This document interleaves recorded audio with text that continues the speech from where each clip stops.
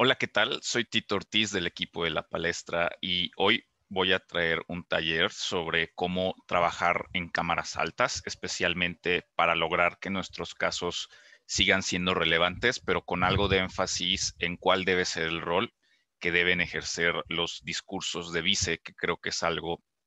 de lo que no muchas veces se habla. Así que este taller originalmente fue diseñado para la Sociedad de Debate de la UPC en Lima, así que el taller que van a ver ahorita tiene algunas correcciones y comentarios que se realizaron durante ese taller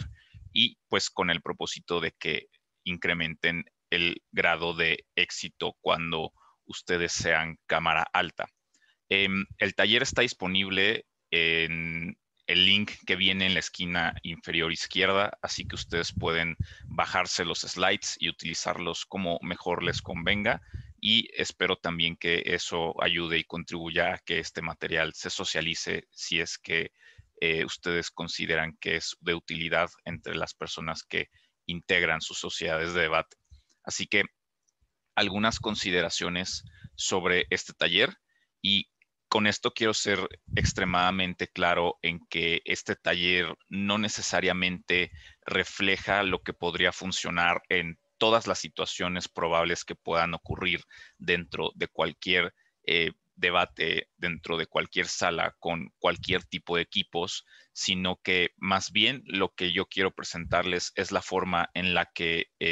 nuestro equipo con Marcela Gómez, solemos trabajar los casos de cámara alta y la idea es que ustedes no dejen de intentar y de experimentar nuevas formas, de hacerse de nuevas herramientas y al final que también ejerciten y practiquen el discernimiento que ustedes tienen que hacer para decidir si tomo el camino A o el camino B, si utilizo la herramienta A o la herramienta B en una circunstancia específica. Finalmente, creo que hay cosas que puedan servir para nosotros, pero que no puedan ser convenientes para ustedes, así como sería correcto también el lado contrario, donde haya cosas que a ustedes les funcionen, que a nosotros no. El punto es reconocer que cada equipo tiene cualidades distintas y por lo tanto áreas de oportunidad que si se aprovechan son letales dentro de cualquier debate, pero también tienen ciertas áreas que hay que trabajar un poquito más y que pueden contribuir a que algunas herramientas o alternativas no sean del todo precisas. Entonces, la conclusión de todo esto es que nada de lo que se diga en este taller es letra dorada y les va a sacar la mayor cantidad de puntos posibles. Al contrario, es solamente una forma más de interpretar las altas y tampoco es mi intención que después de este taller ustedes salgan ganando altas todo el tiempo, sino que incrementen el porcentaje de eficiencia que ustedes tienen en las altas. Creo que sobre todo en la mayoría de rondas con las cuales nos enfrentamos, que son las rondas preliminares, lo más importante no necesariamente es ganar la ronda, sino ir sumando puntos, porque eso contribuye a que lleguemos al break de una forma relativamente segura. Y al final es lo que queremos en las rondas preliminares. Nosotros queremos pasar el break a como dé lugar y ya de ahí es otra historia, pero creo que también este taller podría contribuir a un mejor desempeño en altas, en rondas eliminatorias, pero creo que por ahora lo más importante es incrementar al menos un poco el grado de eficiencia, es decir, esta ratio entre el número de puntos disponibles y el número de puntos que finalmente obtengo para que esto incremente cuando somos cámaras altas. Entonces, dicho esto, comencemos con el taller. Y es que creo que hay muchos mitos que siempre se mencionan sobre las cámaras altas, como que alta de gobierno es siempre cuarto lugar, que todas las finales las gana alta de Oppo o las pierde alta de Oppo. Eh, También que es difícil sacar primer lugar desde altas, que es difícil poder sacar buenos impactos que te permitan ganar un debate cuando eres altas. Y pues todo esto se convierte en el último mito, que es que no lo podemos pasar bien y no nos podemos divertir siendo altas. Yo creo que nada de esto es cierto y al final creo que pensar en este tipo de cosas y estar predispuesto a creer que este tipo de cosas son ciertas antes de que siquiera entremos a la sala o sepamos la moción, nos ponen ya en una posición de desventaja. Creo que al final lo que hay que entender de las altas es que vamos a estar expuestos a ser altas en todas las ocasiones en las que estemos compitiendo en un torneo. Y lo mejor por eso es practicarlas, no dejarlo como algo que, bueno, seguro saco cuarto, pero en la siguiente me recupero, sino intentar hacer el mejor esfuerzo, pero también hacerlo de una forma que nos permita ser enteramente estratégicos. Recuerden que algo que solemos repetir mucho es que en debate no necesariamente ganan los mejores debatiendo o los que saben más de algunos temas en específico. En debate ganan los que tienen mejor estrategia y creo que eso es lo interesante de este formato, pero además es creo que una buena señal de que no todo está perdido si es que son altas, mientras hagan un esfuerzo por desarrollar y ejecutar una estrategia que les permite incrementar su eficiencia. Entonces, no hay crítica sin algo bueno y creo que hay que hablar también de las ventajas de ser una cámara alta. Como dicen en el box, el que pega primero pega dos veces y creo que el hecho de ser tu cámara la que abre el debate, si eres alta de gobierno, o tu cámara la que abre el caso de tu bancada, si eres oposición, es una ventaja impresionante y que si se ejecuta relativamente bien, puede presionar muchísimo y casi que asfixiar la labor que pudieran hacer las bajas. Creo que también lo segundo, y esto me parece algo impresionantemente bueno de ser una alta, es que puedes tener el control de lo que se va a discutir. Y si tú tienes una buena estrategia que te permite sacar ventaja de ciertas cosas que tú le estás proponiendo al resto de debatientes debatir, creo que es una ventaja inigualable para hacer esto. Thomas Hobbes tiene un tratado sobre el lenguaje donde dice que la posibilidad de definir el significado de cada palabra es un poder casi equivalente al que tiene el Leviatán en el contrato social del que él nos habla. Y creo que la misma idea aplica para las cámaras altas, que la posibilidad de tener este poder de definir qué es lo que se va a debatir y en cuáles términos se va a debatir es un poder impresionante. Y creo que además es un poder que compensa bastante bien la posibilidad de que, por un lado, sí es cierto que probablemente tienes menos tiempo para preparar tu discurso porque eres quien abre el debate, eres quien inicia el debate y en comparación las bajas tienen algo menos de tiempo para, tienen algo más de tiempo para poder prepararse, pero creo que el poder que tienen las altas y que compensa bien es este de poder definir qué se debate y en qué términos se debate. Creo que eso es algo que debe ser muy bien aprovechado por los equipos. Finalmente, algo de lo que siempre nos quejamos cuando somos bajas, pero también cuando somos altas, es que alguien nos está robando el contenido. Y es que es cierto que en debate BP es posible y que existan estos escenarios y seguramente ustedes se los han encontrado un montón de veces donde decimos alguien nos ha robado el contenido, ya sea que si nuestra baja lo hizo mejor que nosotros o si nuestra alta se adelantó y sacó un caso que nosotros habíamos planteado para hacer el nuestro. Finalmente, la posibilidad de robar el caso primero siempre va a ser de la alta y es algo que nos quejamos mucho cuando somos baja y tenemos una alta que ha anticipado todos nuestros argumentos y los han sacado en su caso propio, pero que creo que es algo de lo cual no pensamos mucho cuando somos una alta. Entonces, creo que sería un poco mejor que empecemos también a comenzar a ser conscientes de esta posibilidad de que si somos alta también podemos robar contenido, así como ha habido altas que lo han hecho con nosotros en múltiples ocasiones. Eh, Creo que lo importante de todo esto es reconocer que el diseño del formato de debate en parlamentario BP está planteado como una especie de equilibrio entre las cuatro cámaras y entonces no se trata de que una u otra tengan una ventaja, sino que cada una tiene un gran poder a cambio de una dificultad o algún obstáculo. Ya hablaba hace un ratito de que las altas tienen menos tiempo de preparación, pero pueden plantear el debate en sus propios términos, lo cual es sumamente ventajoso. Pero también las bajas, si lo piensan, tienen algo más de tiempo de preparación, pero a cambio el látigo tiene prohibido introducir contenido argumentativo nuevo y es algo que en teoría los jueces evalúan con mucha severidad y rigor. Entonces, creo que es una por otras, ¿no? Al final hay algo que compensa el obstáculo al cual te estás enfrentando y que es algo que tú deberías utilizar a tu favor para ahora sí romper el equilibrio que el formato ha planteado por diseño para cada una de las cámaras. Entonces, este taller trata un poquito de algunos consejos que nos permitan aprovechar la posición de cámara alta para sacar al menos algunos puntos adicionales durante cada torneo. Em, Creo que siempre es importante, dicho lo anterior, preguntarnos dónde es que se ganan efectivamente los debates.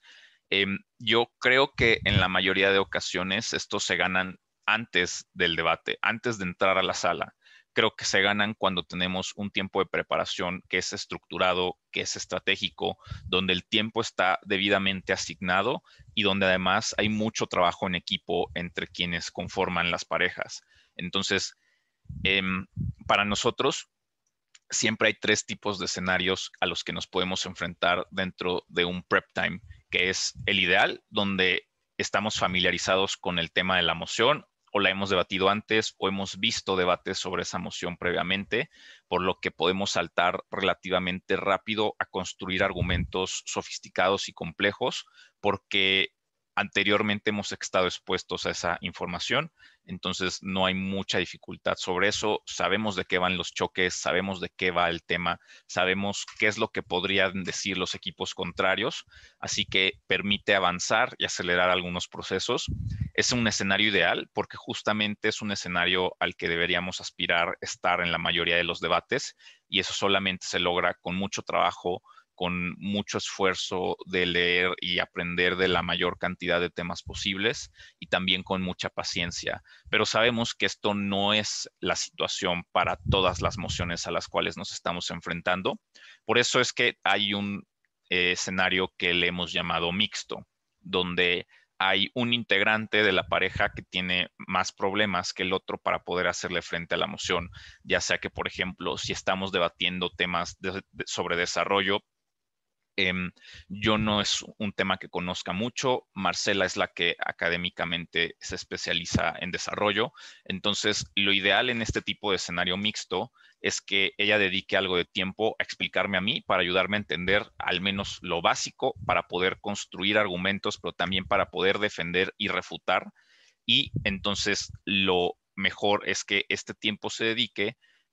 para este tipo de cosas. Creo que es mejor y es preferible hacerlo así a que simplemente dejarle la carga a la persona que aparentemente sabe más del tema, porque después en el debate nos vamos a enfrentar a que nos hagan voice, a que nos hagan refutaciones y tenemos que traer respuestas y sobre todo respuestas que puedan ser contundentes, ser claras y que no terminen haciendo que el caso propio se estanque. Así que cualquier tiempo que inviertan en que la persona que sabe más de un tema le explique a la otra persona sobre el tema en cuestión es un tiempo muy bien invertido y que definitivamente va a redituar en un mejor desempeño dentro del debate. También una segunda versión de este escenario mixto es uno donde alguien no esté personalmente de acuerdo con lo que se está planteando debatir y defender dentro de la moción. Por ejemplo, si toca debatir quizás algo sobre políticas de ajuste estructural, yo sé que quizás mi pareja no está tan de acuerdo con ese tipo de políticas fuera del debate, sino en la vida real, y por lo tanto le es más difícil poder encontrar cuáles son los argumentos relevantes, cómo estructurarlos y cómo defenderlos. Entonces, la persona que sí está de acuerdo o que al menos está indiferente sobre opción A y opción B que se tenga que discutir en el debate, debería asumir una responsabilidad hacia con la otra persona y tratar de explicarle algunas cosas, tratar de eh, ayudarle a entrar en un estado de comodidad, de confort, encontrar la forma en la que defender esto no sea enteramente contradictorio. Y este es un ejercicio que nosotros le llamamos de desbloqueo en situaciones de crisis personal. Entonces, creo que es algo donde también el tiempo que se invierta en tratar de relajarnos y encontrar un caso con el cual podríamos defender de forma correcta o de forma más o menos buena, sin necesariamente traicionar enteramente nuestros ideales, porque esto también creo que eh, puede ser perjudicial para el caso, pues es tiempo bien invertido. Y finalmente, un tercer escenario, que es el escenario donde debemos aspirar a estar la menor cantidad de las veces, es un escenario que le hemos llamado complejo, donde ambos estamos confundidos sobre el tema de la emoción, donde quizás hay una palabra que creemos que es importante dentro de la redacción de la emoción, pero de la cual no sabemos mucho y tenemos que llegar primero a un acuerdo de qué es lo que al menos nosotros dos vamos a entender por esta palabra para que nuestro caso sea enteramente consistente, al menos en nuestros dos discursos, o quizás es una emoción de la que no sabemos mucho, así que lo ideal también es lograr acuerdos para poder entender qué es lo que vamos a debatir y cómo lo vamos a debatir. Y cuál va a ser la estrategia hacerlo. Si somos baja, puede que tengamos algo más de chance, pero si somos alta, sí que tenemos la presión. Entonces, entender cuáles pueden ser los escenarios más probables y qué tipo de decisiones podríamos llegar a tomar en este tipo de escenarios también es importante para asegurarnos de que este tiempo de preparación se convierta no solamente justo en eso, en un tiempo donde armas tu caso y tu discurso, sino también en un espacio donde básicamente estás construyendo el camino hacia ganar la mayor cantidad de puntos en el debate. Sí que es cierto que habrá veces donde no saquemos primer lugar y está bien, porque seguimos prefiriendo un segundo que un tercero y un tercero que un cuarto, pero creo que en buena medida lo que planteemos y los acuerdos que logremos como equipo durante el tiempo de preparación es importante para poder evitar una situación donde no obtengamos un resultado positivo.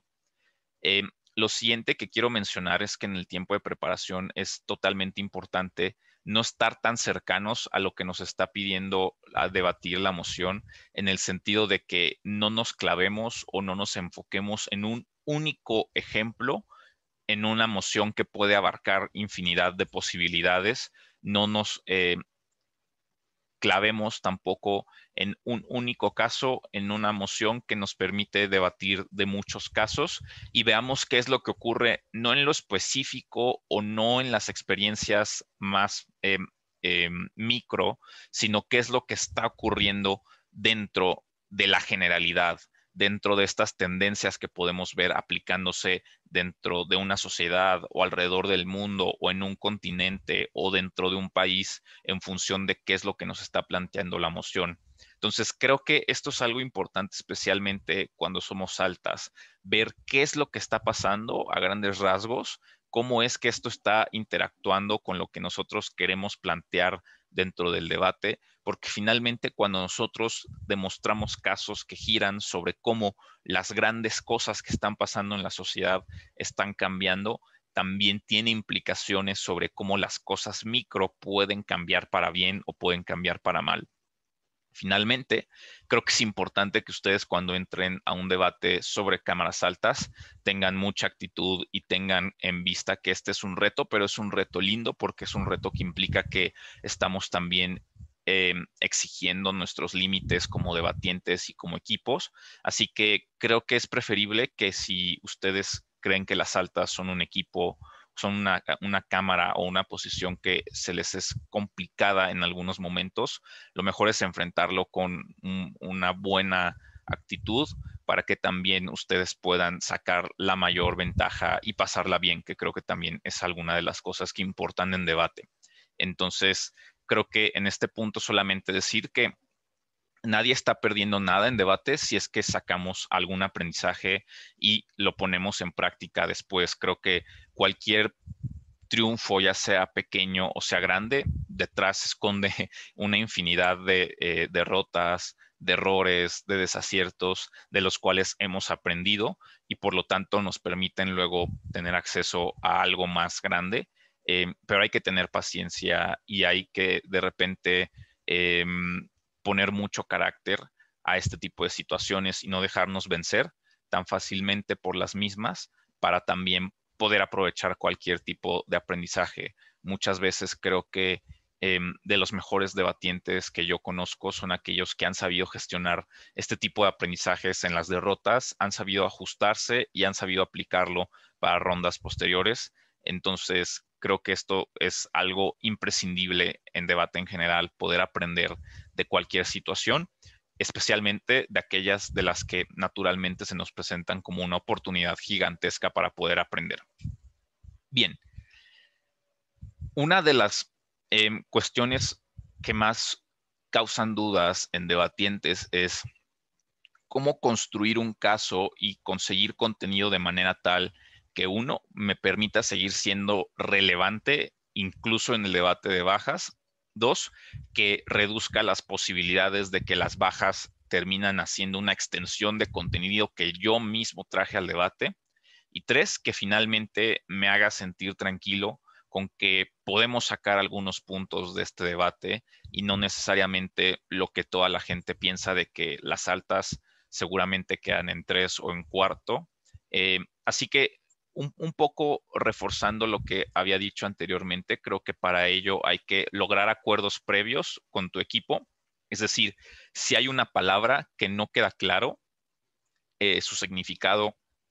o que no sabemos muy bien cómo debería ser interpretada porque podría tener múltiples interpretaciones y por lo tanto implicaciones dentro del debate, lo ideal es lograr primero este tipo de acuerdos.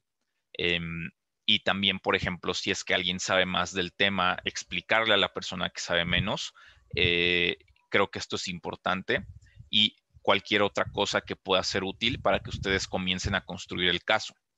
Lo siguiente es que hay que ponerse de acuerdo en la métrica del debate, que es básicamente esta gran pregunta que estamos respondiendo los 4 equipos en cada moción y que de alguna manera, según lo que establecen más o menos los criterios de adjudicación, el equipo que responda de mejor manera a la métrica es el equipo que debería finalmente ganar este debate. Así que lo ideal cuando somos cámaras altas es pensar en cuál es la mejor métrica del debate de forma tal que se ajusta para las dos bancadas, la de gobierno y la de oposición, pero también una métrica que nos permita a nosotros poder construir un caso estratégico para no solamente ganarle esa métrica a nuestra baja, sino también responderla de mejor manera a lo que podría pensar las cámaras contrarias. Y una vez que hemos definido la métrica, lo ideal es comenzar a construir argumentos y pensar en qué podrían decir en el lado contrario, que podríamos quizás también anticiparnos en nuestro caso. Es importantísimo que nosotros pensemos antes en la métrica que en los argumentos, porque si no pensamos en la métrica primero, al final tenemos argumentos que podrían estar apuntando hacia múltiples lados, pero no necesariamente hacia el lado que tenemos que apuntar para poder incrementar nuestras posibilidades de sacar algunos puntos en este debate. Creo que cuando pensamos primero en los argumentos y después en la métrica, al final terminamos haciendo una especie de Frankenstein donde terminamos ajustando nuestro caso al contenido que tenemos y no necesariamente ajustamos el caso a lo que creemos que podría ser el punto más importante del debate, que es precisamente lo que plantea la métrica. Entonces, la métrica para nosotros es un principio ordenador del caso que nos permite entender qué es lo que está en juego en la moción y cuáles podrían ser los argumentos y los choques más importantes en la misma. Entonces, para esto, luego nosotros tratamos de construir argumentos que están respondiendo a esta métrica específica. De lo contrario, insisto, tenemos argumentos que están flotando en múltiples direcciones y que pueden ser argumentos que podamos demostrar, que pueden ser buenos argumentos,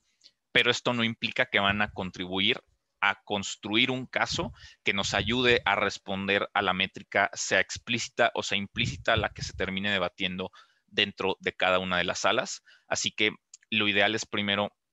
saber hacia dónde vamos y luego pensar si es que el mejor medio de transporte para llegar allá es en automóvil, en bicicleta, en avión, en un buque, etcétera. Lo mismo, exactamente lo mismo ocurre en debate. No podemos llegar a un destino que requiere viajar en avión si lo que nosotros primero hicimos fue rentar un coche. Esto va a ser una dificultad y probablemente vamos a avanzar y vamos a poder acercarnos,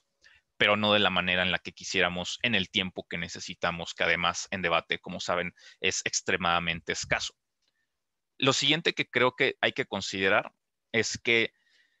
muchas veces como alta tenemos que seleccionar los argumentos que son los más obvios porque son los más accesibles y es probablemente algo del contenido que también va a traer la baja. Entonces, de alguna manera,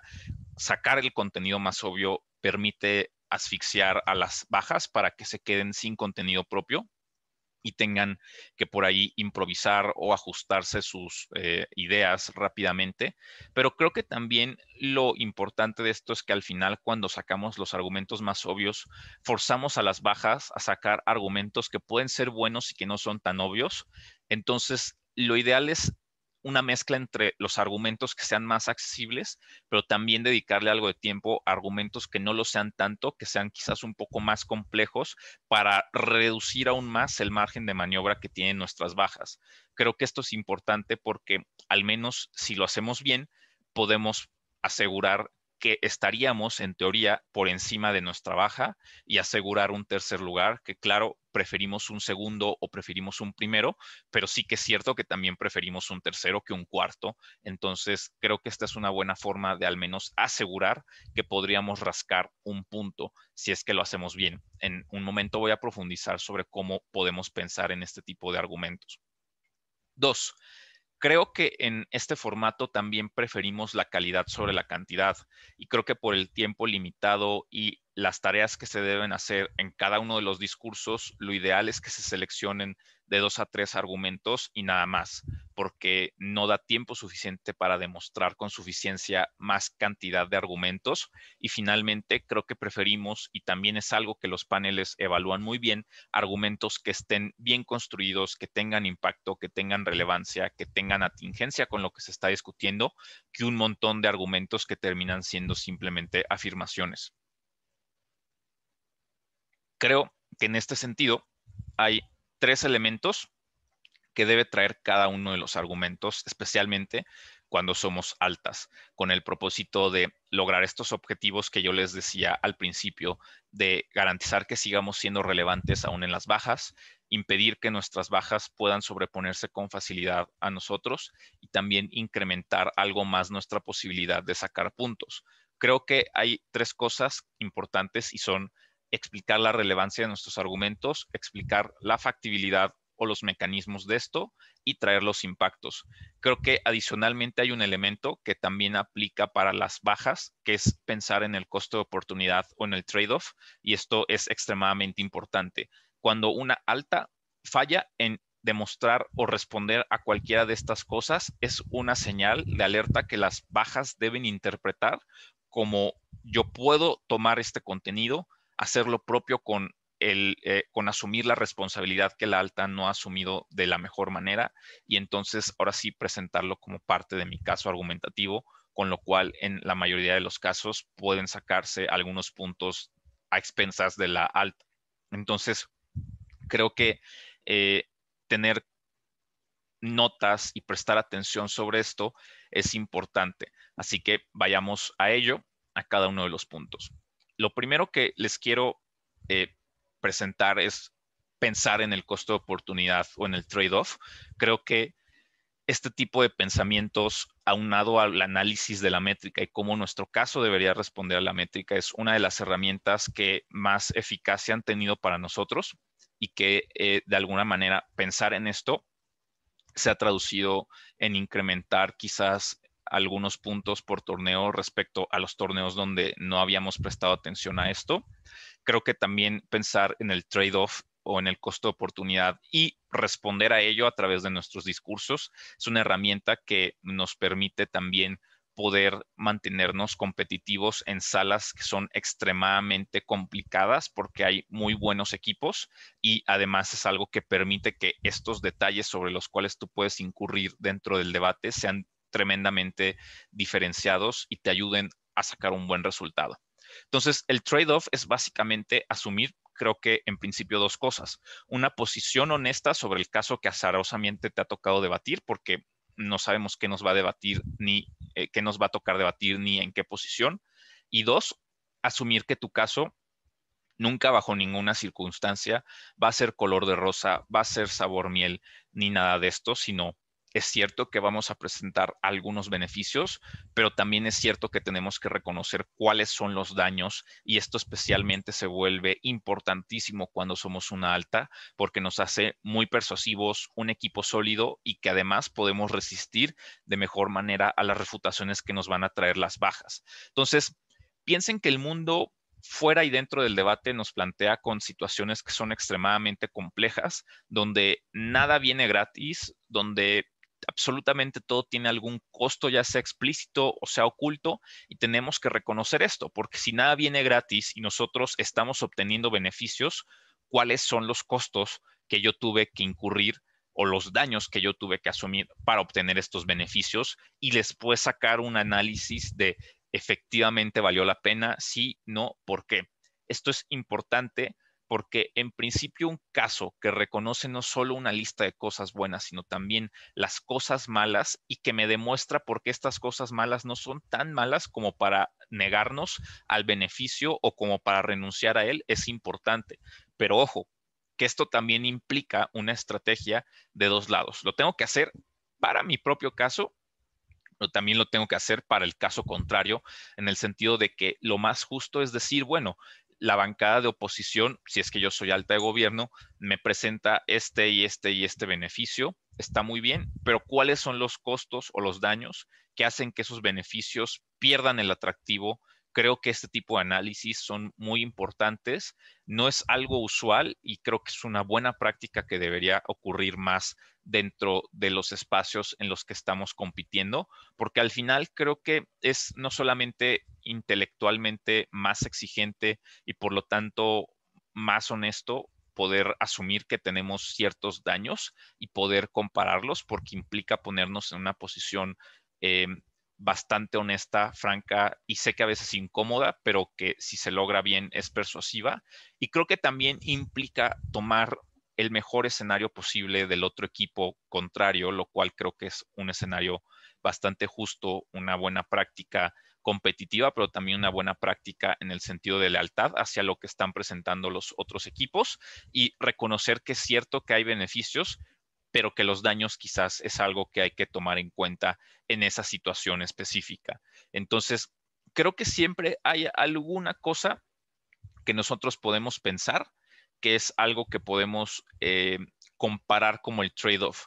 Muchas veces lo que yo gano de mi lado, por decir en gobierno, es específicamente lo mismo que se pierde en el otro lado. El costo de oportunidad en las ciencias económicas no necesariamente se refleja como un daño, sino que se refleja como la segunda mejor alternativa que yo pude tener y que ahora perdí porque tomé la que era para mí la primera mejor alternativa. Pensemos en dos opciones. Yo podría estar estudiando para un examen o podría estar viendo una película. Ambas actividades me dan algo de bienestar porque puedo incrementar las posibilidades de que apruebe mi examen y quizás lo apruebe con buena calificación, pero cuando estoy viendo una película, pues tengo unidades adicionales de entretenimiento y de diversión, ¿cierto? Entonces, si yo al final decido ser responsable y estudio para mi examen, el beneficio que obtengo es que puedo aprobar este examen, pero el precio que tengo que pagar es que estas unidades de entretenimiento que yo hubiera obtenido de ver la película ya no las puedo obtener, se han perdido para siempre. Entonces, no es que el costo de oportunidad me hable necesariamente de un daño, sino me habla de hay una segunda opción, quizás igualmente atractiva, con algunas características diferentes que tú has decidido sacrificar. Entonces, por ejemplo, en una moción sobre políticas públicas, donde quizás lo que gana el lado de gobierno es una rapidez en la solución del problema, lo que se gana en el lado de oposición es una estabilidad en las soluciones del problema. ¿Qué es lo que yo prefiero ganar? Si gano la rapidez, quizás mi solución sea inestable en el largo plazo, pero si gano estabilidad, quizás mi solución es poco rápida y va a requerir mucho tiempo y muchos costos para implementarse. ¿Qué prefiero? ¿Y por qué prefiero quizás pagar el costo de que la solución sea inestable en el largo plazo? Porque quizás el problema requiere de atención urgente o quizás porque hay personas que están viendo su calidad de vida afectada o porque es una situación de crisis humanitaria o quizás prefiero una mayor estabilidad porque es una situación que se ha venido repitiendo a lo largo del año y quizás prefiero no atender el sufrimiento actual a costa de defender y proteger el potencial sufrimiento que podría traer esta situación a personas que van a enfrentarse con la misma. Entonces, piensen que no necesariamente el costo de oportunidad implica un daño específico que se genera, pero sí algo que yo renuncio y que puede ser atractivo tanto cuanto o más que lo que yo estoy defendiendo de mi lado. Hacer este tipo de análisis creo que es sumamente persuasivo y nos hace también anticiparnos algunas de las refutaciones que quizás algunos de los equipos puedan traer. Por ejemplo, que una baja llegue y le presente al panel, sí, es que lo que defiende el alta de gobierno es un caso que trae estos costos.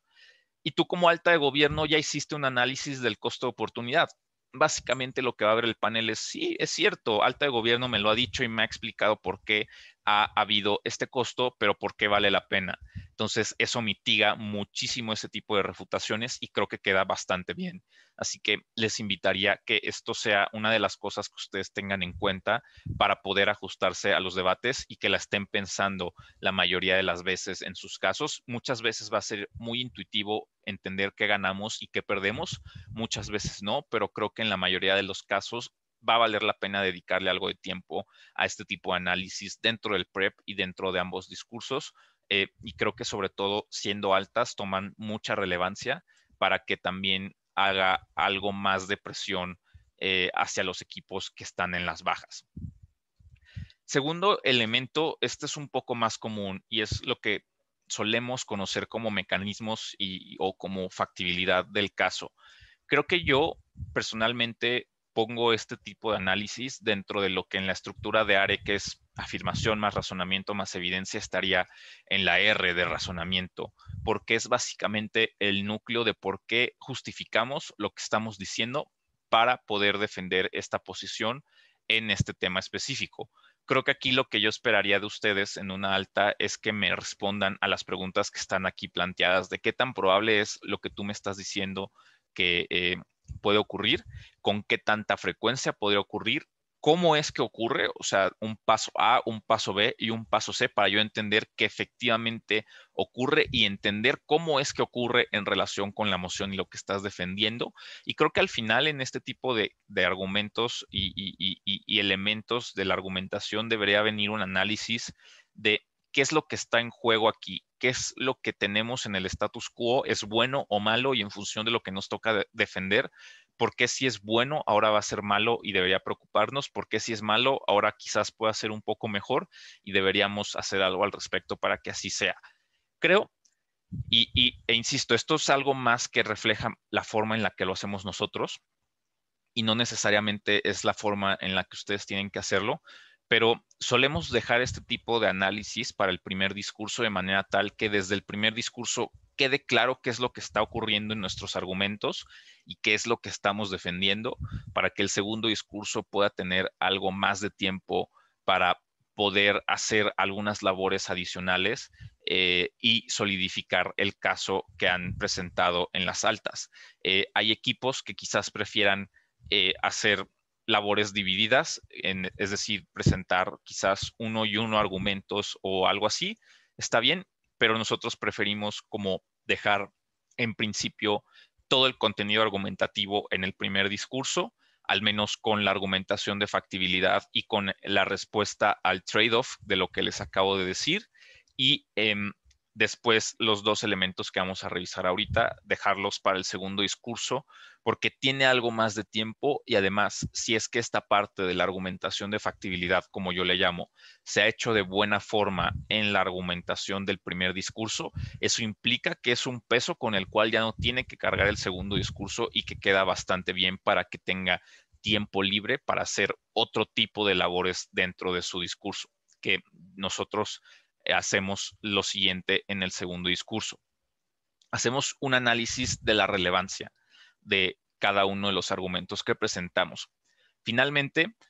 lo que creemos es que no sirve de nada demostrar argumentos si es que no podemos pensar en cuál es la relevancia que estos pudieran llegar a tener dentro del debate, porque es cierto que hay equipos que puedan ganar 2 de 3 choques que han habido dentro del debate, pero ese choque que no han ganado es el choque más importante del mismo y por lo tanto no les alcanza a ganar en cantidad cuando en calidad el más importante no lo han ganado. Entonces, explicar por qué un argumento es relevante siempre ayuda a también a contribuir que este choque, si es que lo ganamos, sea un choque importante porque hemos caracterizado este como un punto importante. Creo que aquí potencialmente todo el contenido que se nos pueda ocurrir dentro de cualquier moción de debate podría ser contenido que pueda ser relevante, que pueda ser considerado como el contenido más importante dentro de cada sala, pero aquí lo importante es que para que esto sea considerado de esta forma, nosotros tenemos que hacer un esfuerzo para explicarle al panel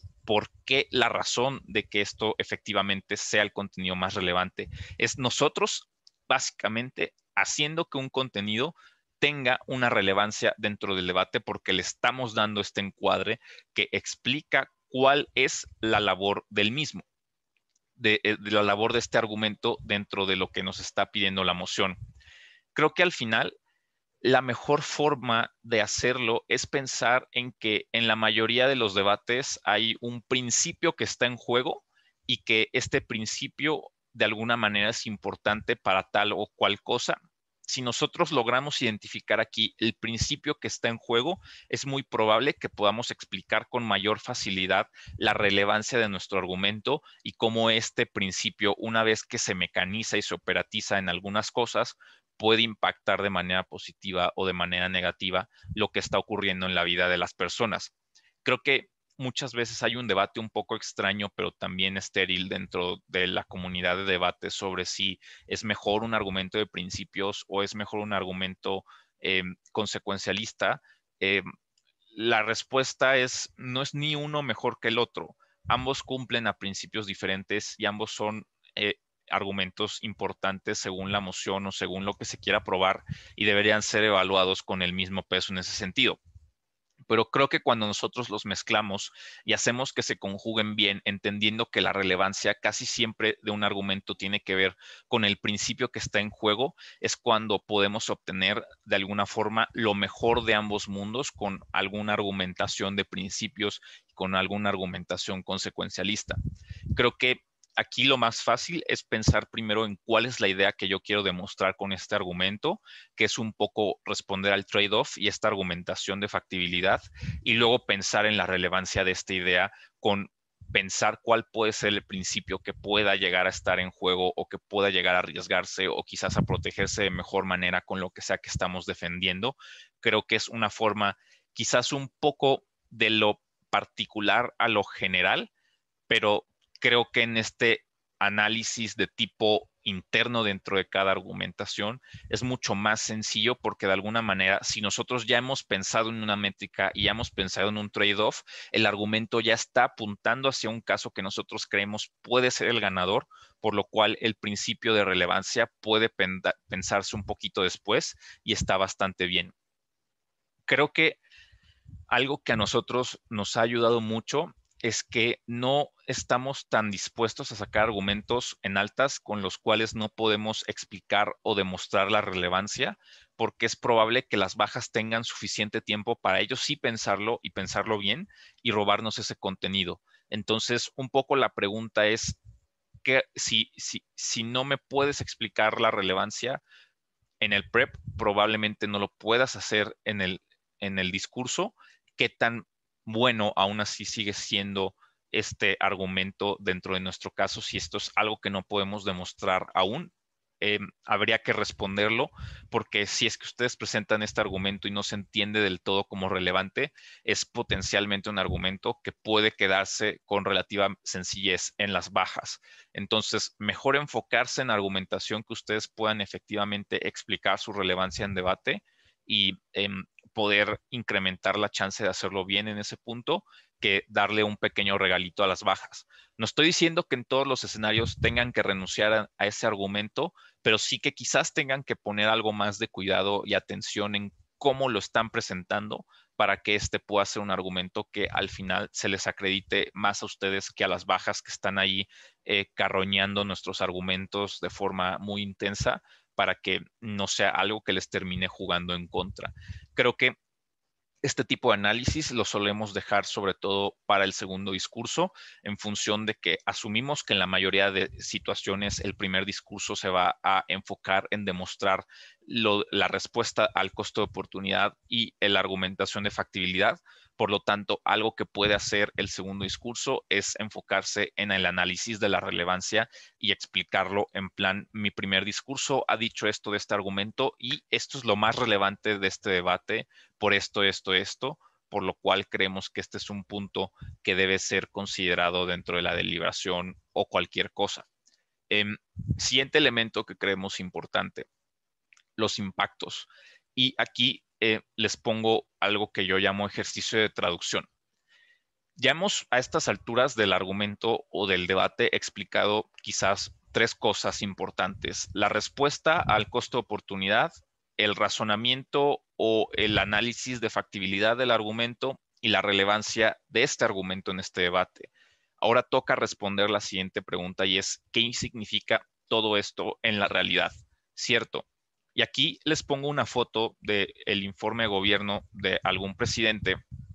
porque creo que al final ellos, en materia discursiva, lo que hacen en buena parte de la presentación de sus resultados es tratar de impactar sus puntos importantes. Por ejemplo, es muy usual que nosotros, cuando tengamos este tipo de interacciones con el poder, se nos presenten cosas como lo que viene aquí en el tercer punto, de que nos dice algún presidente o algún gobernante que se ha hecho una inversión histórica de muchísimo dinero en infraestructura médica.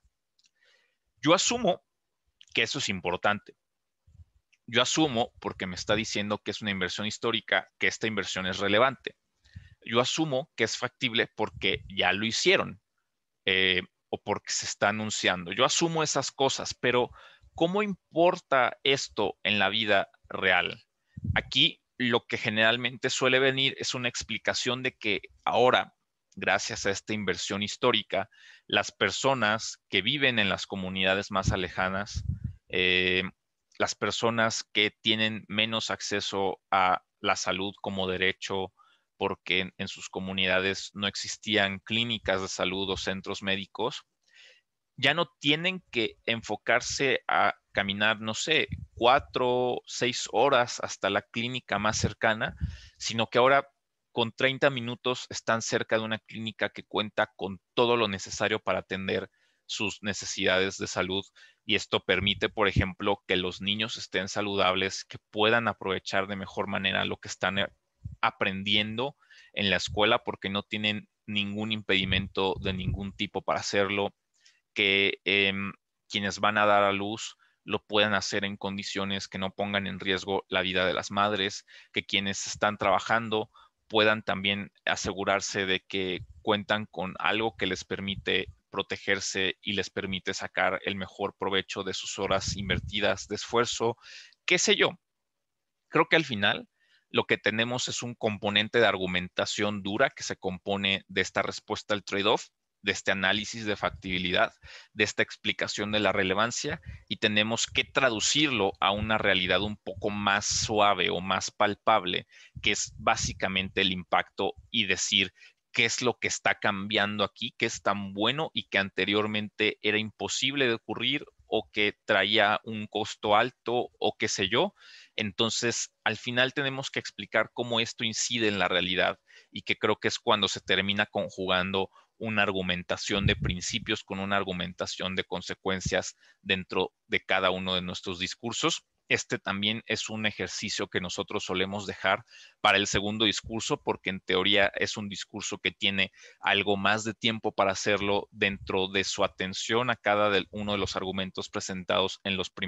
en el primer discurso, y que por lo tanto tiene mayor posibilidad de hacerlo con suficiencia y de hacerlo bien, o especialmente de cómo terminar de cerrar lo que había quedado suelto dentro de cada primer discurso. Entonces es esto, es básicamente un ejercicio de traducción de la argumentación dura a la realidad, donde básicamente le estamos diciendo al panel, ¿por qué debería importarles esto? Porque la realidad está viéndose modificada por esta situación, de esta forma y de esta otra forma. Es un poco el ejercicio que nosotros tenemos que pensar hacer. Es un ejercicio de traducción de algo que probablemente han dicho ya, pero que tiene que ser más explícito en plan contar la historia de las personas que se ven afectadas por esta moción en particular, y que creo que es algo que queda bastante bien, sobre todo porque los impactos suele ser algo que las bajas tienen mucho tiempo para pensar y que ustedes pueden decirles, ¿sabes qué? Ya no te preocupes en pensar esto, lo hemos hecho nosotros ya, mejor piensa otro tipo de cosas porque ya no hay espacio aquí para que saques algo de ventaja sobre lo que nosotros hemos traído en la alta. Así que creo que pensar en este tipo de elementos es importantísimo para asegurarnos que al menos se lo dejamos más difícil a quienes son a veces nuestro principal enemigo siendo altas, que son nuestras propias bajas.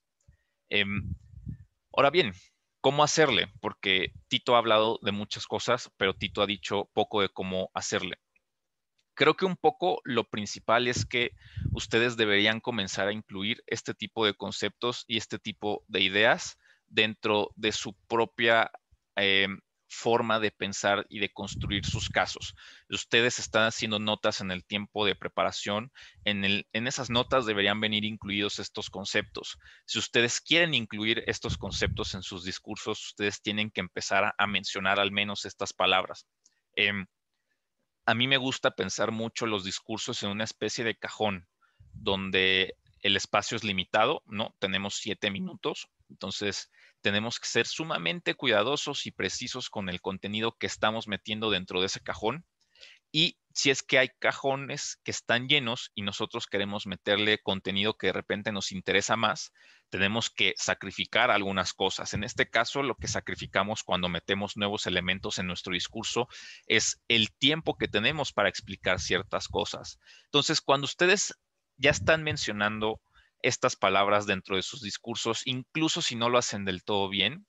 creo que ya están haciendo poco a poco este ejercicio de, bueno, estoy retirando algo de espacio de mi cajón para meter otro tipo de contenido, y paulatinamente, mientras ustedes se vayan acostumbrando a pensar en estos conceptos en el tiempo de preparación, de incluirlos y dedicarles tiempo en sus discursos, los van a ir practicando y también lo van a ir perfeccionando con el tiempo. Entonces, creo que es muy bueno, sobre todo en practicar altas, que ustedes muchas veces no necesitan de ningún otro equipo. Quizás si practican alta de gobierno, es suficiente, y esto les permite también poner en práctica las habilidades que ustedes requieren para practicar alta de oposición, y requieren solamente de ustedes mismos de 15 minutos de una moción y quizás papel y libret y plumones y plumas o algo así. Entonces, practiquen mucho esto, intenten ir sacando las cosas que igual sobraban un poco de nuestros discursos y pongan este otro contenido que creo que puede ayudar a resolver algunos problemas que ocurren en las altas. Ahora bien, creo que el chiste es ir intentando cómo estos conceptos interactúan y se relacionan con las cosas que ustedes hacen en sus discursos de altas. Quizás haya contenido que ustedes requieran sí o sí en sus discursos y en su tiempo de preparación, y quizás no requieran los 3 o los 4 que yo les he mencionado, requieran 2 o requieran 1, pero es cosa de que ustedes intenten y hagan este esfuerzo de que las palabras estén en sus notas, de que estén en sus discursos y de que estén ocupando espacios en ambos. Insisto en algo: si estas son cosas, o al menos hay explicaciones que tienen que ver con estos elementos que ustedes no han dado en las altas, es una señal que alerta a las bajas para poder robarse este contenido y que sea algo que les dé algo más de mérito y de punto hacia ellos. Entonces, mucho ojo y mucho cuidado. Bien, hay una moción que salió el año pasado en la Regenta que a mí me gustó mucho, y el infoslide dice de esta forma: los sistemas democráticos se rigen como regla general por una constitución que regula la estructura de todo el sistema. Existen dos grandes modelos contrapuestos sobre la forma de proceder a reformar la constitución. Por un lado, un sistema de reforma rígido en el que el procedimiento de reforma es largo y complejo y contempla grandes requisitos, por ejemplo, mayorías cualificadas, referéndums populares, etc. Dentro de este sistema están España, Francia o Brasil. Por el otro lado, existe el sistema de reforma flexible en el que el procedimiento de reforma es mucho más sencillo. Por ejemplo, se precisan de mayorías más reducidas y sería el caso de Reino Unido, Israel o Nueva Zelanda. Y la moción decía así, era ronda 3. Asumiendo que las constituciones puedan ser reformadas, esta casa prefiere tener constituciones con un sistema de reforma rígido antes que, naturalmente, con este sistema flexible. Entonces, asumiendo que nosotros somos gobierno en esta moción, creo que primero podríamos hablar de cómo hay quizás una mejor democracia, ¿no? Y aquí yo les doy un argumento de factibilidad en el sentido de que las democracias tienen quizás como el objetivo de satisfacer a las mayorías y esto importa porque debemos asegurarnos de que el gobierno de un país efectivamente está respondiendo a las preferencias de la mayoría y no sobre una mayoría artificial que, por ejemplo, en un parlamento podrías hacer quizás gobierno si tienes el 40 de los votos, 40%, pero no tienes una mayoría como podría ser una cualificada. Entonces, aquí hablamos también, por ejemplo, de un principio que está en juego, que es el principio de la representatividad sobre cómo la democracia en teoría debería ser este mecanismo que se asegure de llevar a la realidad aquellos intereses, necesidades, preocupaciones de la gente. Y cuando tenemos un sistema flexible que permite cambiar la constitución con menos requisitos, como por ejemplo tener menos votos, entonces lo que estamos haciendo es únicamente llevar la representatividad de una minoría, no la representatividad de una mayoría. Un sistema rígido que te requiere una mayoría cualificada, a lo mejor del 66% o una o dos terceras partes o cualquiera de estas, necesita que los partidos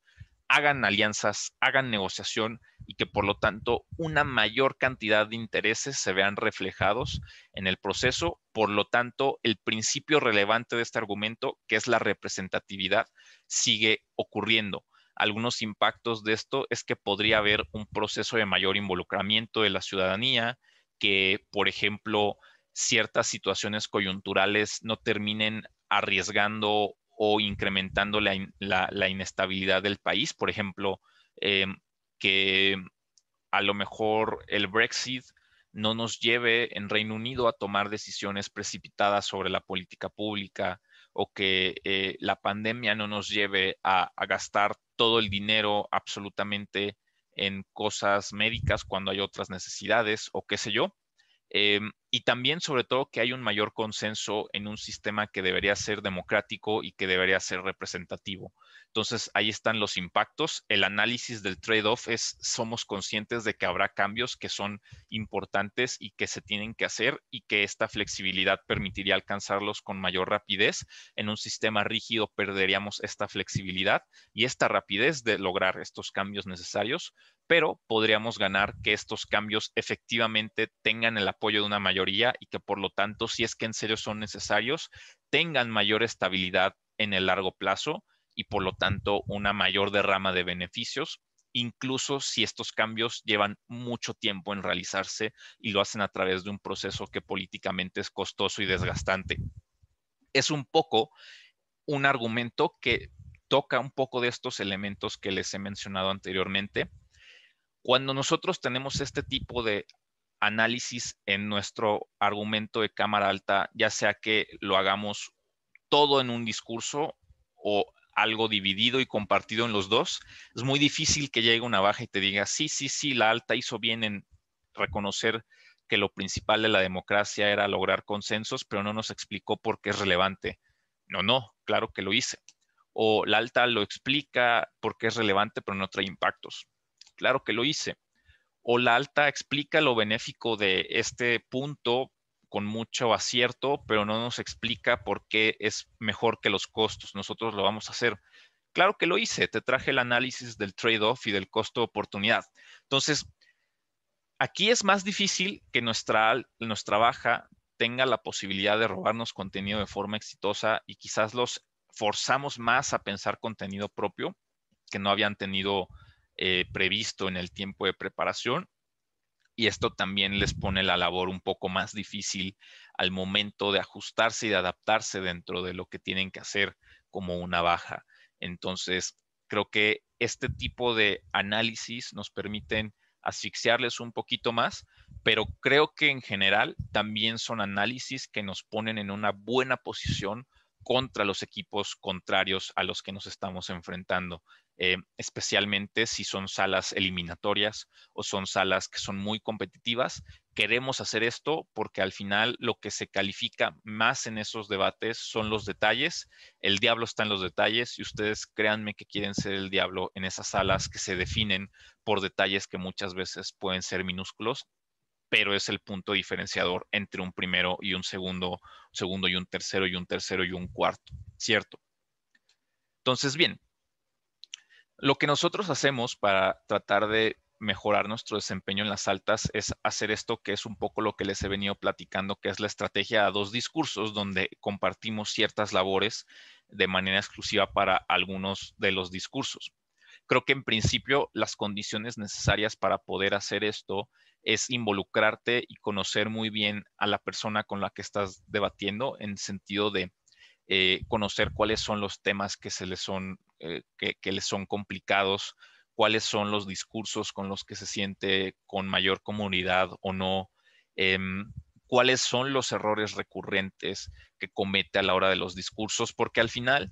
el punto de que esto sea una actividad en equipo es que tenemos la posibilidad de complementarnos con las cosas en las que comparativamente quizás alguien pueda ser mejor que su pareja y resolver en conjunto las debilidades que puedas tener. Los problemas se enfrentan en equipo, no se enfrentan de manera individual, y creo que esto es importante, y para ello también es necesario que haya una buena comunicación. En principio, desde construir el caso ambos de manera conjunta, con mucha cooperación. He escuchado de equipos que le dejan la mayoría del caso a la persona que abre los discursos, y creo que esto no está del todo bien, porque al final la otra persona va a tener que defender o va a tener que profundizar o va a tener que responder esos argumentos, va a tener que responder algunos puntos de información sobre esos argumentos. Entonces, lo mejor es que ambos estén involucrados con la mayor posibilidad de, de construir el caso juntos, para también que a la hora de enfrentar el problema que se pueda plantear en el debate se haga de manera en conjunto y no individual. Creo, además, que cuando alguien abre un discurso, debería tener la posibilidad de sentirse en confianza, de decirle a la otra persona que va a hacer el discurso del vice, de reconocer cuáles fueron los aciertos y los errores, pero sobre todo los errores, para que el segundo discurso haga algo al respecto. O en plan el segundo discurso, decirle a la otra persona, no entendí este punto, o ayúdame con el impacto de este otro punto, o qué refutarías acá, no entiendo bien cómo refutarlo, o no entiendo bien cómo explicar la relevancia de esto, por favor ayúdame.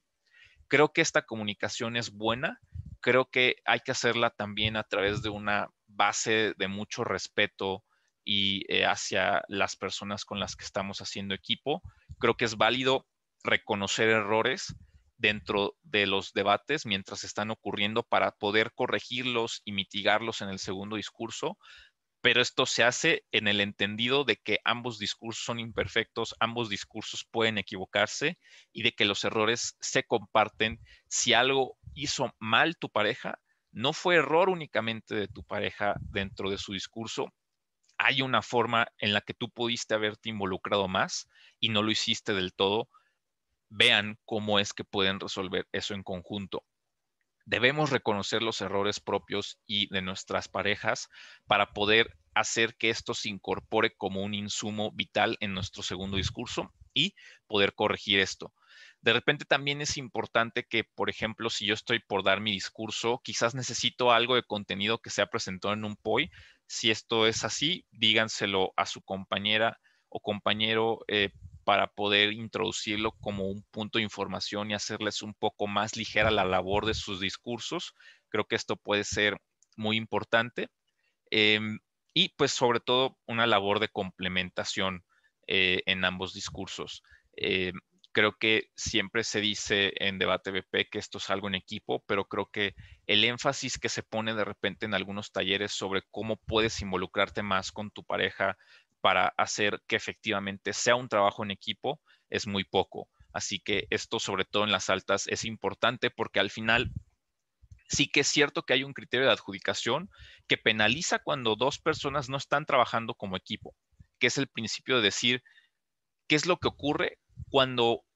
hay un discurso, por ejemplo, del líder de la oposición y un discurso de vicelíder de la oposición, donde hay contenido contradictorio entre ambos discursos. Lo que nos dice este criterio de adjudicación es, tienes que tomar el contenido que fue presentado primero, naturalmente, el contenido del primer discurso. Entonces, de alguna forma, las partes que son contradictorias del segundo discurso no las consideras en la deliberación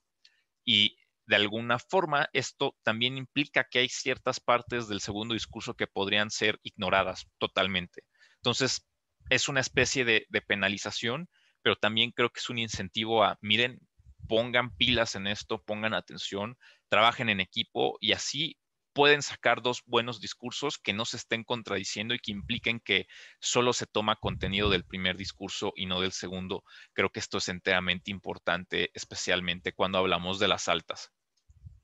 Ahora bien, insisto y un poco para cerrar este tema, en el primer discurso lo que hacemos es enfocarnos en realizar el posicionamiento del equipo en torno a la moción, explicarle al panel básicamente qué es lo que vamos a defender y a través de qué puntos y explicarle de manera general cómo es que van a funcionar nuestros argumentos, cuál es el contenido que traen y cuáles son los mecanismos que traen para decir que lo que estamos diciendo que ocurre efectivamente ocurre. Segundo discurso, debería añadir más refutaciones, reforzar el contenido que ha sido respondido en el discurso anterior, que debería ser un discurso que refute al otro discurso. Debería traer algunas comparativas o ponderaciones, pero sobre todo creo que el énfasis que le ponemos en la parte interna de los argumentos es explicar mayor impacto, explicar mayor relevancia de cada argumento y complementar algunos errores. Por ejemplo, cuando yo abro los casos, es cierto que el tiempo se me va, entonces probablemente el segundo argumento no esté tan bien explicado como el primer argumento. Entonces, eso es algo que en teoría yo esperaría que el segundo discurso corrija trayendo algo más de explicación o algo más de análisis al argumento que yo he dejado un poquito flojo y es de alguna forma también el rol y la responsabilidad que tiene el vice. Creo que es importante pensar en los discursos de vice como una especie de discurso de extensión de cámara baja a la cámara alta, porque al final el discurso de extensión lo que trata es de asumir algunas responsabilidades que la cámara alta no ha hecho para tratar de cargar algo de mérito, ¿no? Que si faltó un análisis, si faltó un impacto, faltó una explicación, pues bueno, ya yo lo traigo. El discurso de Vice no es muy diferente de esto. Piensen siempre en una extensión como lo que ustedes sacarían de provecho y que no ha sido del todo explicado por el primer discurso, pues ahora lo explican ustedes. Entonces, esto también eh, impide que sea tan sencillo para extensionistas robarse contenido con mucha pericia o con algo más de sencillez. Pensar en el discurso de Vice como un discurso de extensión al primer discurso creo que es una buena estrategia y es una buena forma de pensar cómo podemos interactuar de mejor manera con este tipo de discursos. Ahora bien, ¿qué es lo que se espera que hagan los vices para fortalecer el caso de su primer discurso? Creo que uno, contribuir a la solidez del caso con algo más de explicación y algo más de análisis si es que ha habido algunos puntos que quedan sueltos dentro de la argumentación de factibilidad del primer discurso dentro de cada uno de los argumentos. Dos, añadir refutaciones. Creo que generalmente una estrategia que se está viendo mucho en el circuito hispanohablante es que la mayoría del contenido es presentado por el primer discurso. Sí que es cierto que suele haber alguna que otra respuesta, pero las refutaciones más profundas vienen en el segundo discurso. Ojo, esto no tiene que ser así. Pueden traer refutaciones completas desde el primer discurso, pero solamente lo menciono por en caso de que ustedes prefieran recurrir a la estrategia de todo el contenido argumentativo en el primer discurso, ustedes sí o sí deben traer refutaciones en el segundo discurso, porque si no, en ningún momento van a tener la chance de hacerlo y es algo que les puede salir muy mal en cualquier tipo de debate. 3, realizar las ponderaciones entre los casos presentados, que es tomar el mejor escenario posible donde, bien, la Cámara Alta ya nos dijo que este principio de representatividad se defiende. Incluso si se defiende, ¿por qué prefiero más un lado como este donde quizás haya menos representatividad, pero hay mayor eficacia a la hora de modificar la ley en situaciones que son urgentes o en situaciones que son necesarias? Volviendo un poco al ejemplo de la moción que les había puesto hace un ratito. 4, que es algo que ya había explicado anteriormente, la relevancia, la factibilidad y los impactos del caso que ha traído el primer discurso. Lo siguiente es una pregunta que suelen hacer de repente equipos cuando les entrego feedback o en espacios similares. ¿Cuándo hay que reconstruir argumentos? Siempre, incluso si no hay refutación. Por ejemplo, eres alta de gobierno, el discurso de primer gobierno no fue refutado por líder de la oposición. Entonces, digamos, líder de la oposición sacó solamente contenido argumentativo. Lo ideal, lo que yo podría anticipar es que las refutaciones vienen en el discurso del vice. Yo debo aún así reconstruir o reforzar el caso, porque si yo esperaría que las refutaciones llegan en el discurso de vicelíder de la oposición, mejor construir algo para que quede más fuerte y más sólido y que pueda soportar las refutaciones que probablemente sé que se me van a venir en el segundo discurso de la alta de Opo, pero además porque vienen las bajas y ya sea que tu baja pueda robarte contenido porque no ha sido muy bien explicado ese argumento, o que la baja contraria pueda refutar con mucha claridad tu argumento. Siempre, siempre, siempre, incluso si tus argumentos no han sido refutados, hay que poner más contenido de forma que el argumento sea mucho más sólido, mucho más completo que si solamente nos quedamos con lo que dijo el discurso de la primera persona oradora. Creo que un problema son los discursos calcomanía, como yo le denomino, donde tenemos un primer discurso que me presenta, no sé, 2 argumentos, y el segundo discurso me presenta exactamente los mismos 2 argumentos con exactamente las mismas palabras, la misma argumentación. No está mal que se presenten los mismos 2 argumentos. Está mal que se haga con el mismo tipo de análisis, porque esto no trae ningún valor agregado al caso. Entonces, lo que yo esperaría sería algo que vaya en la línea de los 2 argumentos que han presentado en el primer discurso, pero que me agregue algo diferente, algo nuevo, algo que me haga sentir que el argumento es más profundo, que es más completo, que es más sofisticado que la versión inicial que yo recibí durante el primer discurso. Así que siempre se reconstruyen y siempre se refuerzan los argumentos, no importa qué, no importa si no los han refutado, porque probablemente los puedan refutar, pero incluso si esto idealmente no ocurra, de todos modos es bueno darle una segunda manita de gato para que quede. Y con esto les voy a hacer 2 propuestas de estructura, sobre todo del discurso de vices, que es algo donde no se pone tanto énfasis, creo, así que espero que les sirva. Bien, del lado izquierdo, como pueden intuir, está lo que serían las notas del primer discurso. Vemos una introducción, vemos 2 puntos de argumentación, o sea, 2 argumentos, un primer punto y un segundo punto, ambos con contenido bonito, bien explicado, como el que tengo la fortuna que explique siempre la increíble Marcela Gómez. Entonces, bien, en el segundo discurso, esta es una primera estructura donde, digamos, hay una introducción, no sé, 30 segundos, panel, el debate va de esto, bla, bla, bla, y añaden las refutaciones inmediatas al discurso anterior, que sería en este caso, si somos primer gobierno, al discurso del líder de la oposición. Ahí vemos un 1, que es el argumento 1 de la alta de oposición y el argumento 2 de la alta de oposición. Yo creo que un buen tiempo para dedicarle a esto sería entre 2,5 a 3,5 de tiempo, y después pasamos a reconstruir y a darle atención a lo que nos ha presentado el primer discurso. Vemos ahí un punto donde yo lo que hago es recordar lo que ha dicho el primer discurso de manera más rápida que tardada, para tener tiempo suficiente para presentar el refuerzo, la relevancia o los impactos de los que hablábamos en la primera parte del taller. Y lo mismo con el segundo punto. Recuerdo qué fue lo que nos ha dicho el primer discurso y traigo el refuerzo, la relevancia y los impactos. Y al final es recomendable traer una conclusión breve en plan panel, qué les hemos dicho hasta ahora y por qué hasta ahora en el choque entre las altas iríamos ganando en alta de gobierno por esto, esto y esto. Y ya está. Segunda estructura que les propongo. Lo mismo, del lado izquierdo tenemos exactamente el mismo discurso con los dos mismos puntos y el contenido bonito de argumentación. Ahora tenemos una introducción de qué va el debate, panel, va de esto, etcétera, bla, bla, bla.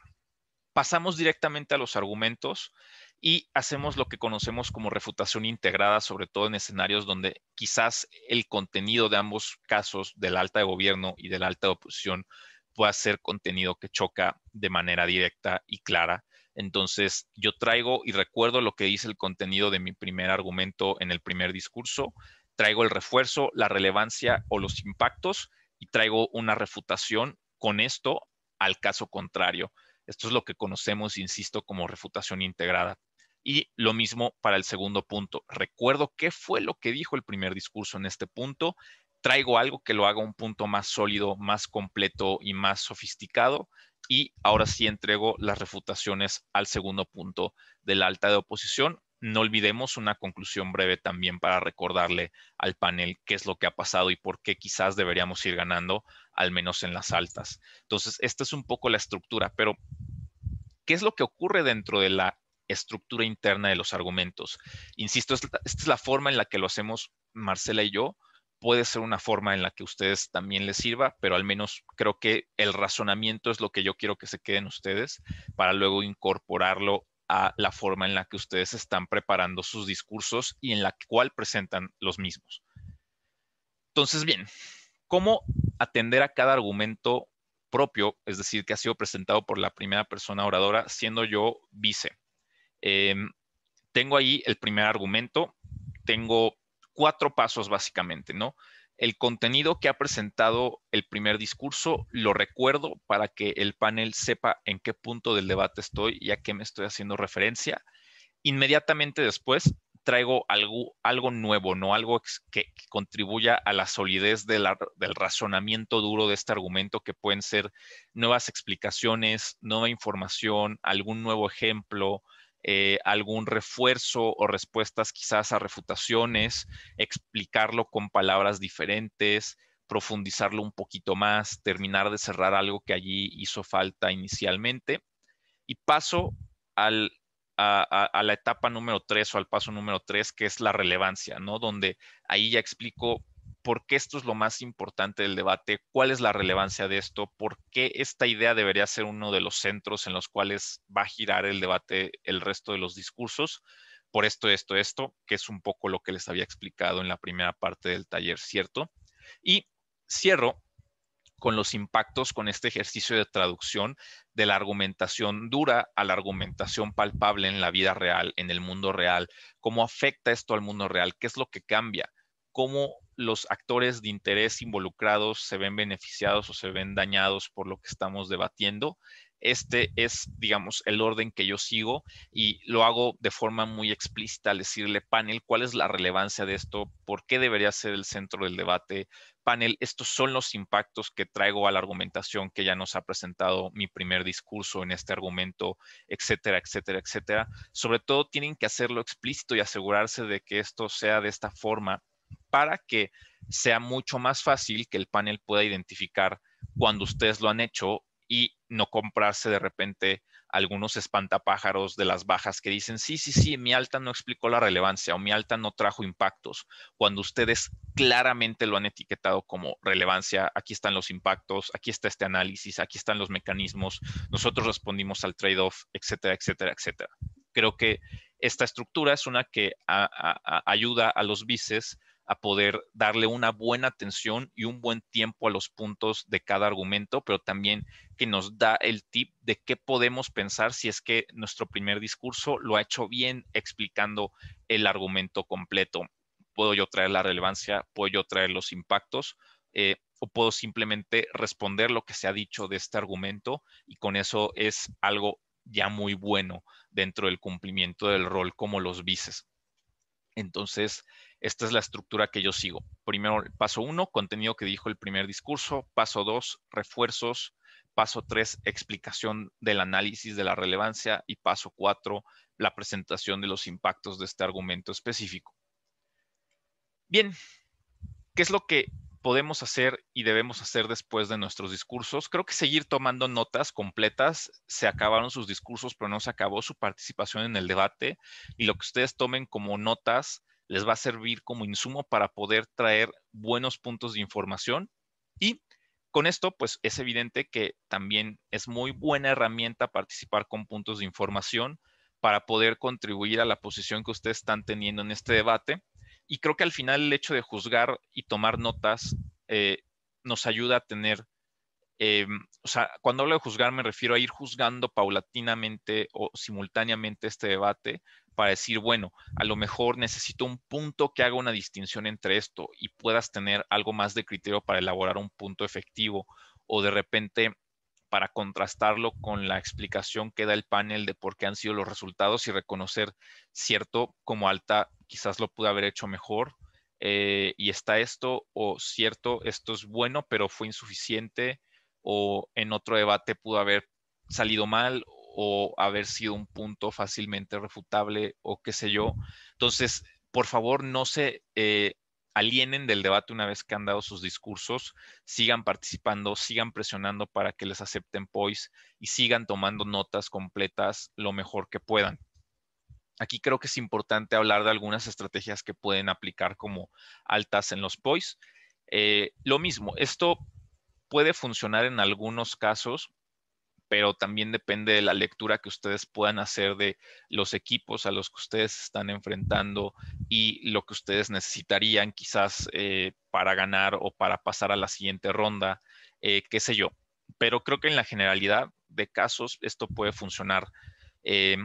en la primera mitad del debate intenten que el primer discurso dé un POI a la baja, de manera tal que quizás si la baja en alguna de esas revela su caso, la persona que haga el segundo discurso pueda anticipar algunas respuestas a lo que probablemente podría ser el caso de la baja, eh, y con esto quizás tener algo de maniobra para responder a esto. Y el segundo discurso quizás da un POI a la alta para chocar directamente en esos casos. Cuando ya está la segunda mitad del debate, donde evidentemente ya no hay discursos de las altas, creo que a quien haga la extensión, ustedes pueden hacerle POIs que estén destinados a refutar o a sembrar dudas sobre el caso que se está presentando. Y a quien haga el látigo, ustedes pueden hacerle un punto para recordarle al panel la relevancia de su caso. Creo que dentro de las múltiples opciones que pueden ustedes recurrir para hacer un punto y los múltiples objetivos que ustedes pueden cumplir para hacer un punto, estos pueden ser algunos que quizás puedan funcionar en la mayoría de los casos, así que se los recomiendo, pero insisto, depende también de la lectura que ustedes hagan del debate y dónde está probablemente el choque. Si es que el choque entre el primero y el segundo es en equipos de los cuales yo no formo parte, quizás prefiero al menos asegurar el tercero, ¿cierto? Porque prefiero el tercero que el cuarto, si bien prefiero el segundo que el tercero o el primero que el tercero, al menos aseguro lo que sí puedo asegurar para que el cuarto no me sobrepase y no pierda todos los puntos posibles en esta sala. Entonces, va a depender mucho de lo que ustedes identifiquen que está ocurriendo en cada debate y con quiénes se están enfrentando, en qué tipo de emociones. Otras consideraciones. Alta de oposición tiene un criterio de adjudicación muy particular al cual hay que atender, y es que en caso tal de que la alta de oposición presente un argumento totalmente novedoso en el segundo discurso, la alta de oposición en el segundo discurso debería aceptar un POI de la alta para darle a la alta la posibilidad de responder a ese contenido nuevo y que además ese contenido pueda entrar dentro del choque de las altas. Si esto no se hace así, ese contenido naturalmente lo que deberían hacer los jueces es excluirlo solamente del choque de las altas, aunque lo pueden incorporar para comparar el choque con baja de gobierno y con baja de oposición. Así que por favor tengan mucho cuidado con eso si son alta de oposición. Por eso es que muchas veces lo que suelen hacer los equipos es presentar todo el contenido en el primer discurso para ya no tener este tipo de presiones y que no haya también la posibilidad de que les resten algo de mérito sobre esto. Eh,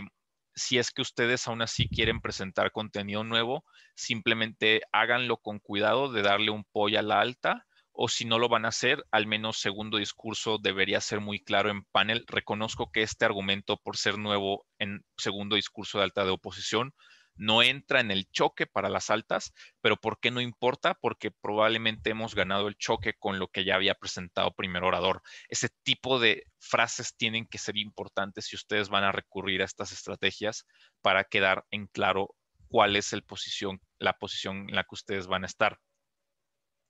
Creo que particularmente lo siguiente que quiero decirles es algo relevante en lo digital, pero compartan los posts con sus parejas y traten siempre de seleccionar el que pueda ser más efectivo. En algún momento, Marcela y yo tuvimos problemas de conexión a la hora de que alguien quiso dar un POI y la otra persona se dio cuenta y presentó el POI. Se dio cuenta, inmediatamente lo presentó, entonces se aprovechó el tiempo. Si esa otra persona no hubiera sabido de qué iba el POI o cuál era el contenido del POI, igual yo hubiera hecho un POI, pero no tan efectivo o no tan preciso o no tan letal o con tanta intención como el que se había planeado. Entonces, creo que esto siempre es bueno para que ustedes puedan también prepararse ante cualquier posibilidad que pueda darse. Y, pues bueno, para practicar sus POIs hay un montón de debates grabados. Aquí mismo en la palestra en YouTube tenemos una lista de reproducción con algunos debates que hemos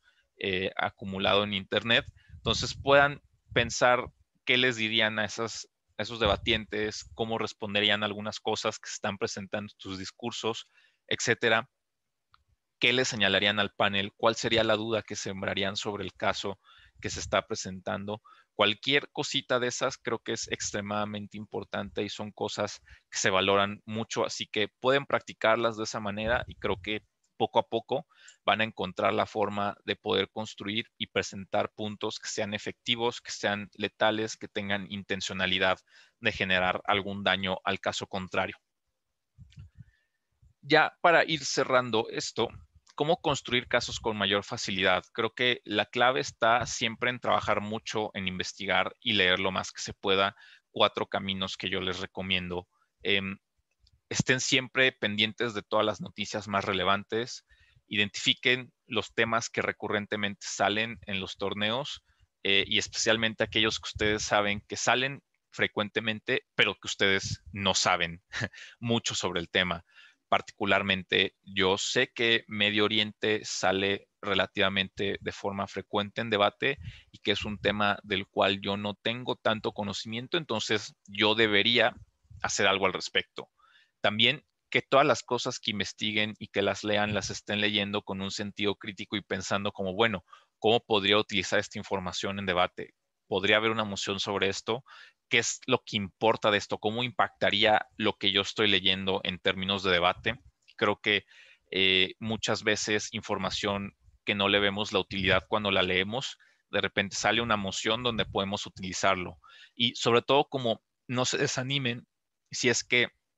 de todos los temas que ustedes han estado investigando y que han estado trabajando, no hay ni una sola moción en los próximos torneos, porque incluso si no hay una moción específica de Medio Oriente y ustedes han estado buscando sobre Medio Oriente, sí que es cierto que puede haber una moción donde ustedes puedan utilizar esa información como contenido para ejemplos en un argumento o para construir un argumento. Puede que no haya salido una moción de Medio Oriente en mi último torneo, pero a lo mejor salió una moción sobre democracia y yo puedo hablarles de cómo interactúan los regímenes autocráticos o antidemocráticos en Medio Oriente y quizás sacar algo, qué sé yo, es solo un ejemplo, pero siempre hay algo de utilidad que le podemos dar a la información que tenemos en debate.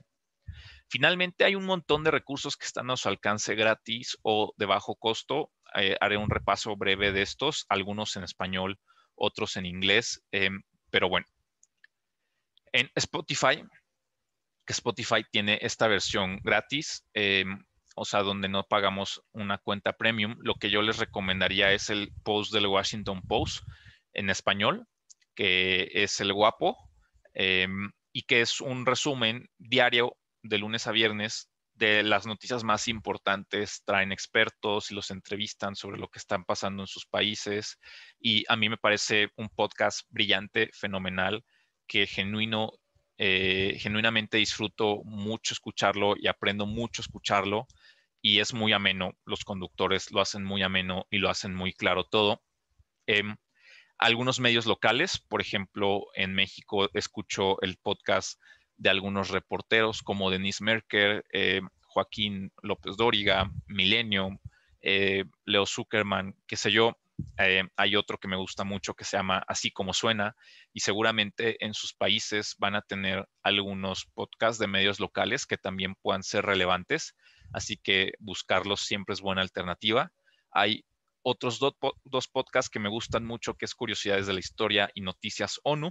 pero hay uno que creo que puede ser del interés de ustedes, que es el de Peras y Manzanas con Valeria Moy, que es una economista mexicana y que consiste en explicar temas complejos de economía en un lenguaje accesible. Y si bien este es un podcast que está enfocado al caso mexicano, hay muchos episodios, muchísimos en serio, que están enfocados en cuestiones como qué es el Producto Interno Bruto, qué es la inflación, qué es lo que hace un banco central, qué es la tasa de interés, cosas así que son aplicables de manera indistinta al resto de países, incluso si no es México, que ustedes pueden aprender un montón de ello.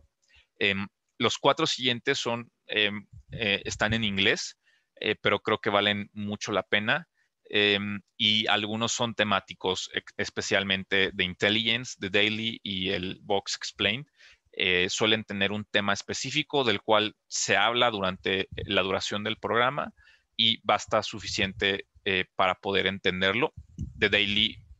por el New York Times particularmente, tiene uno increíble sobre el caso de las inversiones con GameStop que hubo hace poco, entonces creo que puede ser el tipo de contenido que de repente encuentran. Apenas también hubo alguno en Vox sobre el Keystone Pipeline XL, que está viendo Joe Biden si cancelar o no. Es decir, de repente tienen estos temas interesantes que saber de ellos ayuda y ayuda un montón. Lo siguiente es que generalmente las universidades tienen acceso a algunas páginas académicas sin ningún costo, simplemente están al alcance de ustedes por ser estudiantes de esas universidades. Entonces, vean si es que su universidad participa en alguno de estos programas y si no, seguro conocen a alguien que esté en alguna universidad que tenga acceso a esto. Pueden pedirles que les busquen algún contenido de repente o que les presten sus cuentas de acceso si es que no tienen problema con eso. Eh, Hay un montón y creo que al final, si lo que queremos es tener información buena y confiable y actualizada, un buen, una buena fuente naturalmente son las fuentes académicas. Hay otras cosas que igual tienen un costo, como el New York Times, que está en inglés, y el The Economist, que está en inglés, pero muchas veces suelen tener buenos descuentos para estudiantes, así que igual vale la pena. Pueden ponerse de acuerdo con sus parejas de debate para compartir el costo. El New York Times suele tener una promoción de más o menos $4 al mes para estudiantes y tiene dos, o sea, tiene como una cuenta principal y una cuenta plus. Entonces pueden perfectamente tener dos personas que estén compartiendo ese costo, pero también hay otras páginas en inglés que están bastante bien y que son gratuitas casi siempre, como Vox, Slate, The Guardian. Hay otras en español que me gustan mucho como CNN, BBC Mundo, El Mundo, El Clarín y El País. Así que el chiste es buscarle y tratar de empaparnos con el resto de sitios que podamos encontrar. Si es que ustedes encuentran algunos o utilizan otros, creo que estaría bastante cool que lo dejaran en comentarios y así también podemos socializarlos con el resto del circuito hispanohablante. Y creo que el punto de esto es al final obtener más información. No necesariamente implica que vamos a ganar el debate porque sabemos más, pero creo que tener más información sí nos ayuda mucho a sacar algo más de puntos, porque conocer de un tema hace que sea más fácil poder construir argumentos sobre ese tema. Así que el punto de esto no es que ustedes sepan más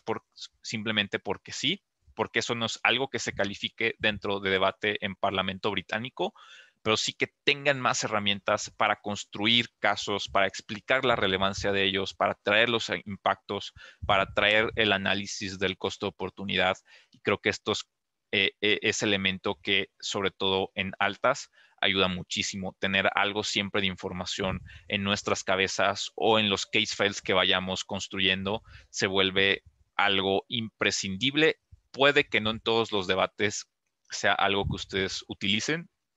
Creo que en muchos quizás sea algo que haga la diferencia entre un lugar y otro. Entonces, bueno, pues hasta aquí el taller. Espero que les sea de utilidad y que sigan también visitando todo el contenido que tenemos para ustedes en la palestra. Así que muchas gracias por ver esto y cualquier cosa no duden en contactarme a través de palestra si es que tienen alguna duda o hay algo que no haya quedado claro. Yo encantado de poder responder a ello.